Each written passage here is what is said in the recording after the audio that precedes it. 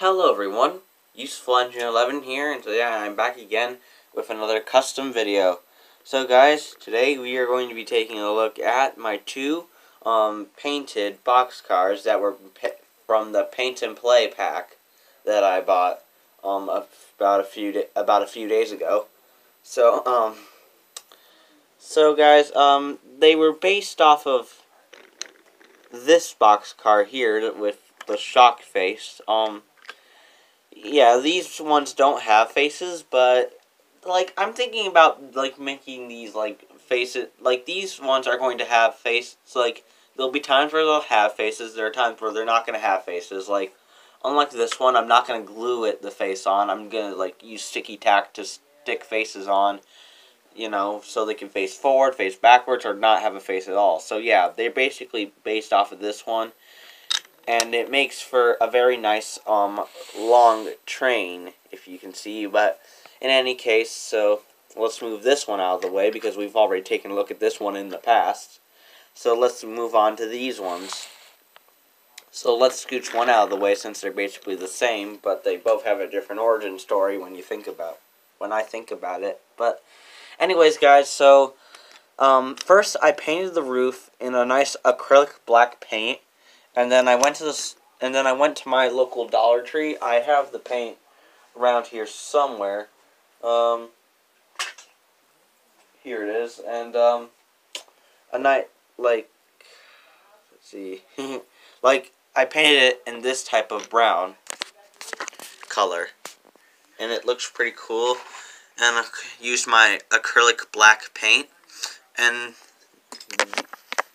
with a few coats of paint and a little bit of effort, I got this. And then the side detailing is all Sharpie on each side, and the buffers and the coupling chain. I need to make this coupling a bit bigger, but oh well. So yeah, and of course there's still got the magnets, the little things on the top here, little metal things, and of course underneath is you can see the clear wood. Since these things, it's nice that they have these numbers. I think I'm gonna scratch those out.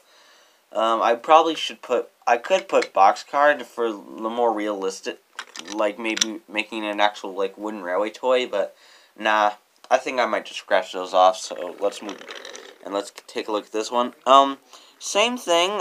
Some things didn't turn out perfect, but overall, I'm very proud of it. So yeah, let's put these together. So yeah, now I have more boxcars, like nice good ones, and then I got 3 brown ones now. Then I got this little one. It may not be to scale, but it looks pretty nice all the same. And then of course I got my baggage car. So it can make up very nice and long fish trains, or just boxcars or just boxcars in general. In fact, I think I need to buy another baggage car because while this one does look a little bit out of place next to these 4, but still, oh well. So yeah.